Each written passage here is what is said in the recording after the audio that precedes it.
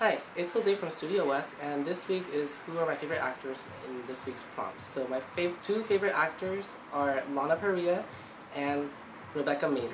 The reason why, because Lana Parrilla played the Evil Queen and Rebecca Mader played the Wicked Witch of the West in Once Upon a Time.